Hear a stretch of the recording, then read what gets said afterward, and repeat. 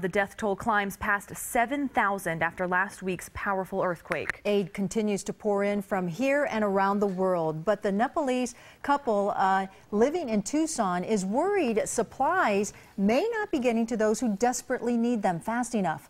A 9 News Side's Keaton Thomas joins us now. Keaton. Well, good evening, Val and Christina. So first, I met with Peru Shrestha and his wife at 9 News Side's fundraising effort with World Care. On Thursday, we collected money and hygiene products to send to Nepal. But now Shrestha says the supplies, like those we helped gather, are moving too slow. This was sort of a shock to us. Peru Shrestha and his wife are from Nepal. They've been in Tucson for about 6 years now, but their hearts are a world away.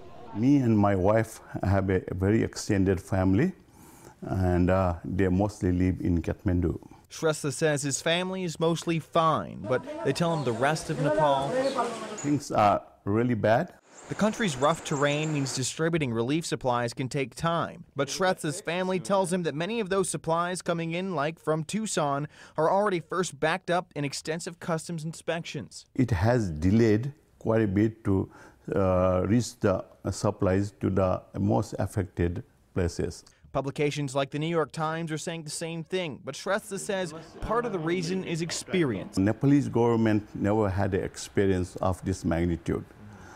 They are really not prepared for that. Moving forward, Shrestha says he's grateful for the support here in town and wants to make sure it continues because the problem in Nepal is going to be for many, many years. The Nepalese Prime Minister said in interviews that the red tape for bringing all these supplies will eventually stop, and Shrestha said he and his family, or he says for his family as well as the rest of Nepal, that they are looking to rebuild, but that will take a couple of years. Keaton Thomas, KGUN-9 on your side.